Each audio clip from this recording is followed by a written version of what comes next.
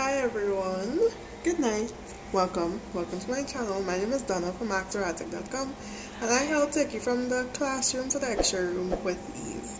Right, so today I thought why not give you all like a tour, but not really a tour, of some components that you would expect to see in an X-ray room. So let's get into that.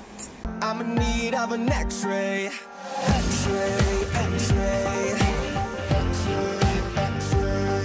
Okay, so it's actually front camera, right? You know, to an extent I'm trying to not show too much while still showing enough, because it's kind of weird to just be recording the place as is. So I'm gonna focus it on me kind of, but at the same time still show you what to expect, right? So we have the monitor area, right? Obviously keyboard, that kind of thing. In our case, we have our shelf where our cleaning solutions are. We have this cupboard. I don't think anything in the cupboard, but you know, it's there. So moving on. So in this area here, this is the Herman Villa, I believe the name is, and you can see we have some stuff labeled. We have cotton rolls in here, so we don't have any cotton balls right now. We have some vomit bags, gowns and stuff like that, right? That's this little storage section. So in addition to typical things like vomit bags and the sandbags and some sponges and immobilizers, we also have our lead apron section and our gonad shield section. And as you can see here, we have some aprons hung up, right? It's best to have it hung properly and not folded, because of course it could get cracks and stuff like that, right? So aprons. And to continue, we have our erect bucky. You can see we have a little marker on it.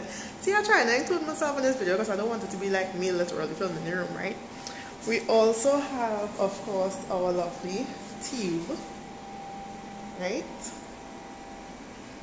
This will be our thumbnail. So we have the X-ray tube. We must of course have a hand washing station, a sink and stuff like that. So sink, soap, tissue paper, that. We have the change room, and this is where I was at the start of the video, right? A change room.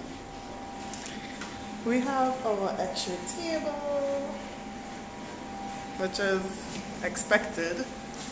And then we would have the generator and the main control panel. In this room, because things are a little more techy, like in terms of it being direct digital, we also have this stand here. And this is basically for when you're doing full body, not really full body, but what's the word? The word not coming to me just now. But that's basically the room in a whole, right? In general. I want to get the name for you all because I know the name just now. Pasting, image pasting. That's the word. Right? Of the spine or of the long bones like the leg. And that's about it. Also, we have this cute little Spanish sign for whenever we have Spanish speaking people coming for X-ray. I don't think this is used as nearly as much as it probably should be used, but it's there in case you need to like ask name and stuff like that. Oh, I forgot to mention, we also have a chair. So for when your patients need to do seated stuff like forearm, hand, wrist, whatever cases, or they need to sit by the erect bucky, we will just pull this chair over here. Good to go. Right, something else I didn't mention, we have this stand, and this stand is basically just to put the image sensor in for when you're doing tabletop procedures if the patient's unable to stand by the erect bucky and you want to do, for example, like a shoot through neck or C-spine, shoot through abdomen, whatever the case is, you can just put the stand, right? Of course, this is direct digital, so we also have a station with our grids, right? I'm looking around, I feel like that's basically like everything. We obviously have our bin, and that's to dispose of gowns and couch paper and stuff.